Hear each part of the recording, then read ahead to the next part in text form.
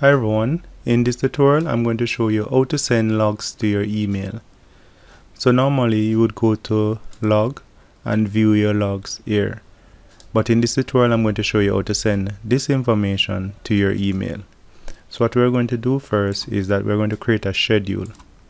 So go to System, Scheduler, and I'm going to create a schedule. This schedule will be used to send these log information based on the schedule time and date and the interval that is set. So first I'm going to put a name for this, create a name for this schedule. I'm going to call it email logs.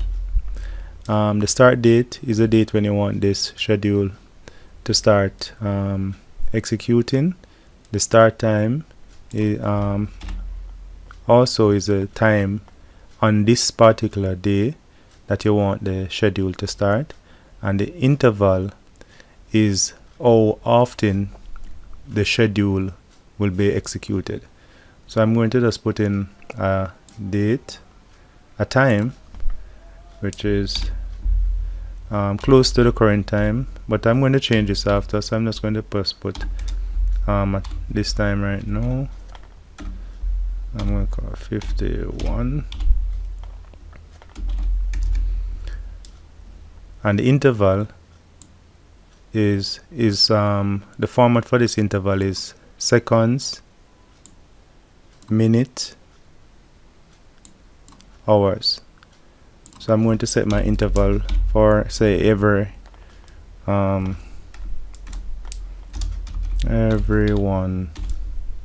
hour. This is just set for every 1 hour. I'm going to set that. But you can choose an interval that is suitable for your condition. One thing to note, if you set an interval that is very short, then it might use up additional system resources, so you should be mindful of that. For the policies, you don't need to change anything here. You can leave these options ticked. And the next thing that I'm going to do, I'm going to add a script for the on event. So when the schedule threshold is reached, then it will execute whatever is in this section. So I'm going to put the script here, and this script will be also available in the video description, so you can copy it and use it on your router. The only thing that you'll need to change is the email address, and all you need to do is just change it to your email address. Let me explain how this script works. So the first line, what it does is it prints the logs, and during the process of printing the logs, it prints it to a file named logs. This file is a text file. It will create a text file. Then this section of the script, it creates an email and then attach the log file that we had created up here. It attaches that file to the email and then send it to the email address that is stated here. So I'm going to just check back with the time. So I'm going to change the time to as close as possible to the current time, so I don't have to wait that long.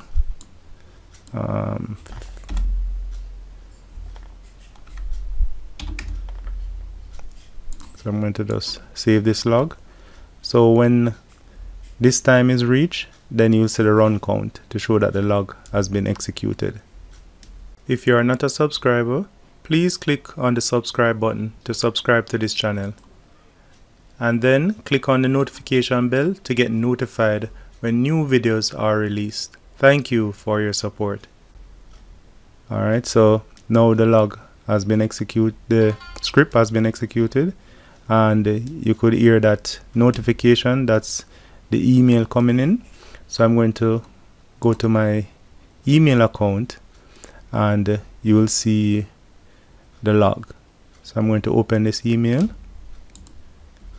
and now the email has the information that I had put into it, and also the attached log file. So I'm going to open a log file, and this is the log file that was emailed to me. So we can compare the log with what is in the router. So the last activity was a new script schedule by admin. So let me look at the logs, and it is saying the same thing. So the first activity was the router rebooted without proper shutdown.